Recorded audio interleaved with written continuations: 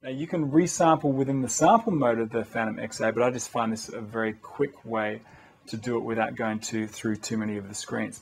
Anyway, let's go ahead and explore the sampling section of the Fantom-Xa by pressing Sampling.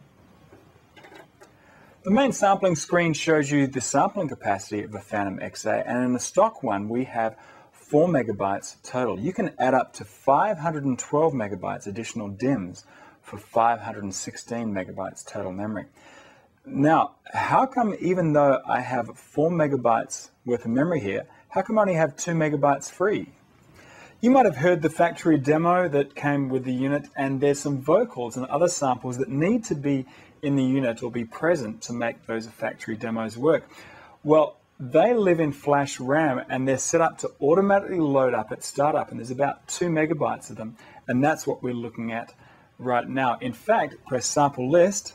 You may actually have to press it again to get to the list here, and here are all the samples that we used in the factory demos here. You'll recognize some of these as we get down here to the vocals. Get spontaneous. Let's get serious. Now, we don't need these guys right now, so I'll go ahead and press exit, menu, system, which is enter again.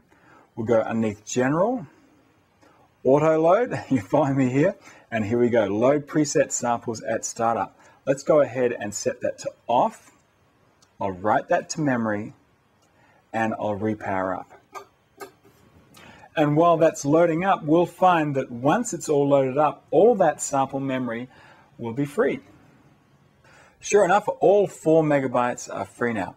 Now those preset samples are still in ROM someplace. We're just electing not to have them automatically loaded into RAM. Okay, let's go ahead and do some sampling. Press F1, sampling. We'll move up here to input select. We can choose between the stereo line ins, just the left for mono, and finally a microphone that would come into the left line in. Now I've plugged a microphone into the left input. Let's go ahead and select that guy here. Is this going to be a stereo or a mono sample? Let's go ahead and select mono. Okay, while I'm talking, let's just adjust the input. Okay, until we get a level that's up there. Great. Check, check, check, check. That looks pretty good. Now, if you want to access further input settings, press the input setting button and you can put your input through effects and so on. Let's just go ahead and leave this dry. Okay, here we go. I'll go ahead and press start.